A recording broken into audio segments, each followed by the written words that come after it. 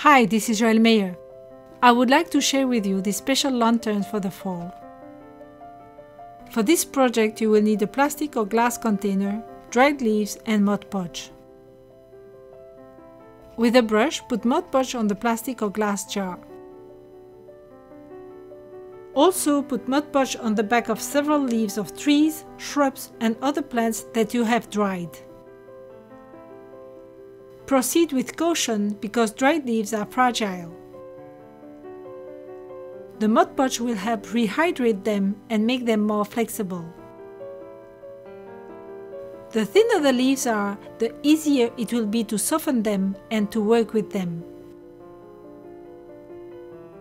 Start to glue the leaves all around the container and brush them well with Mod Podge. When you are satisfied, leave the container covered with leaves to dry completely.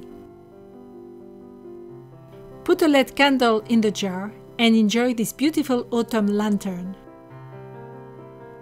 To access the printable document with the step-by-step instructions, click on the link below the video